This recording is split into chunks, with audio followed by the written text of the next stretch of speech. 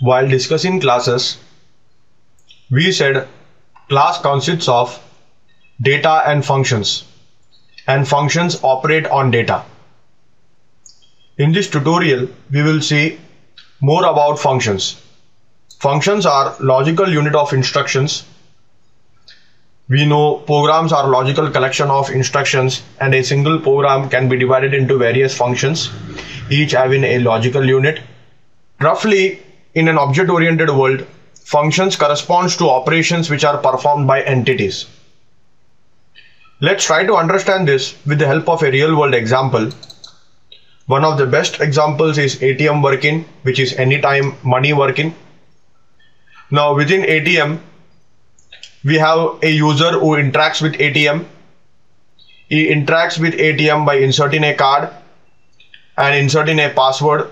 Then he will check the amount of balance left in his account and he will then withdraw the money. Now this all represents the operations which are performed by the user. Hence this all will become functions within the user. So all this insert card, insert password, check amount and withdraw money can be made functions within the user class. Now ATM also performs a variety of functions. First is it validates the card, following which it validates the password, it checks the amount and it updates the amount post the transaction. So all these functions will be naturally present within the ATM class. Now the interaction between user and ATM can be coded in Java, making ATM an object and the following operations which it performs as functions. So before we make functions, it's very necessary we list down all the operations and then decide out of all these functions which should be made public, private or protected. Java provides three different ways or three different SS modifiers. One is private function, other is public function, and third one is protected function. So let's first look at the first two different types, that is the public and private. The protected type will come later on with inheritance. We have created a project with name functions and within which we created a ATM operation class. Now within this class we have the validate card and validate password operation in the form of Java methods. Now if you look carefully at the SS modifier which I used, it's private in nature for validate card and validate password. This is because both these functions are not exposed by this class to the outside world. In case if we try to expose it to the outside world, it can cause problems, since someone might try to intercept the code and provide a value which may not return proper validation.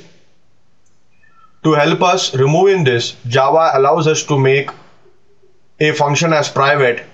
If we make a function as private, it can be invoked only within that particular class. It can be invoked by other functions of the same class, but it cannot be accessed outside the class. Now we have created a validate method which is public in nature and which returns a boolean value and which takes card ID and password. Now within this we invoke the true private functions which we created and we are performing an AND operation. So in case both of them are true, then only it will return true.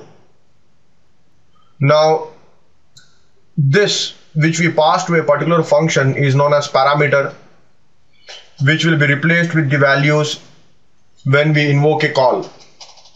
Now within the main.java present in the same package, we created an object of ATM operation and we invoke the validate method. As we know, this validate method will further invoke call to validate card and validate password. Now in validate card we check the value is not equal to null, then we return true. In our case the value is 12, so it will return as true. And in validate password we check whether the password is blank. Again in our example the password is not blank, it comes as hello. So when we invoke this function and try to print the output by using sysout statement, we will be able to get the output as true. So let's try doing that. Now as you can see, the result came as true, indicating that both the private functions were invoked from the public function validate. In some books, the validate method is also known as facet pattern. This is because by using facet, you can hide the implementation of the corresponding functions which are invoked internally. So based upon the diagram which we made on ATM, we are able to determine what all functions should be internal to ATM and what all functions should be exposed to the user to invoke a call. Since we exposed the validate method by using public, it can be invoked by any other class which is able to create this ATM operation object. In a similar way, like private and public, we also have protected type, but this type deals more with inheritance. So we will look at it once we have completed the inheritance completely. Next, let's look at inheritance in Java.